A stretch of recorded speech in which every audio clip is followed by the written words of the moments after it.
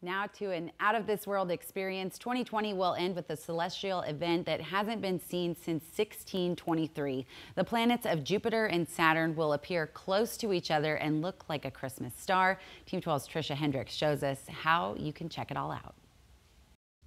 I think it's going to look more like a snowman. U of A Regents Professor of Planetary Sciences, Renu Malhotra, shares her expertise on the upcoming Jupiter-Saturn conjunction. The two biggest planets in the solar system, from our point of view, are going to look like they're really, really close. A rare celestial event that hasn't happened for almost 400 years, but that time it wasn't visible. 800 years ago was the last time it happened this close. A tiny fraction of the size of the moon. Conjunctions happen almost every 20 years, but most of the time they happen during the daytime. What's special about this one is that it's happening in the nighttime sky. Some believe from our vantage point the planets will appear to form a Christmas star. The so-called Star of Bethlehem might have been one of these great conjunctions. It's a nice Christmas treat. The two will be closest December 21st, the winter solstice. They'll reach this very small distance between them, and then they'll move apart again. Just look toward the southwest about an hour after sunset, and you'll be able to see the planets with the naked eye. If you want to see the moons